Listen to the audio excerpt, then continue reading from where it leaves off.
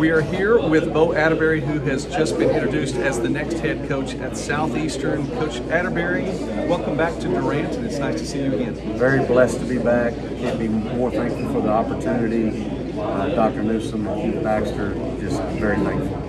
It's been a quick turnaround here at Durant as Coach Fenwick had announced that he was leaving on Tuesday last week, and then you were announced as the new head coach on Friday. Talk about the quick turnaround. What does that mean? It's been an unbelievable week or two, and even leading up to that, my wife and I were talking about, something at this level was to open up. It felt like, was more where we needed to be and really liked it.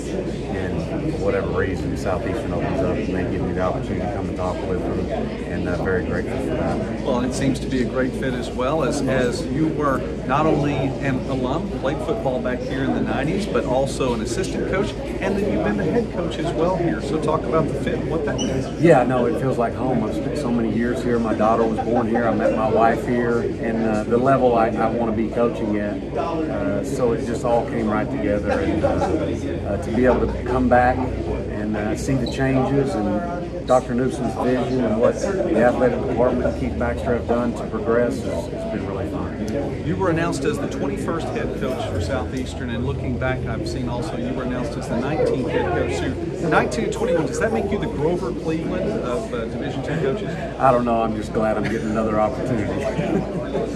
Last question, Coach. You talked during your announcement just a moment ago during the press conference here about having a place at the table, the hashtag place at the table. What does that mean? Well, it's just an opportunity, and an opportunity to get in the national playoffs. And as I said, the Saturdays everyone gets excited about and look forward to this and winning.